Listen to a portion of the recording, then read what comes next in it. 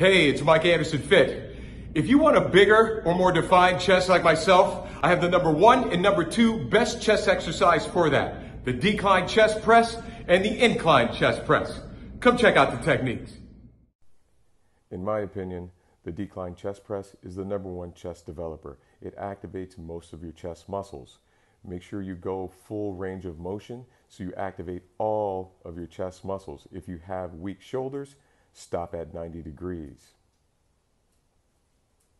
The incline chest press, in my opinion, is the second best chest developer. It activates the anterior delts and the upper chest. Make sure you're moving in full range of motion to activate all of the upper chest muscles. If your anterior delts are weak, stop at 90 degrees.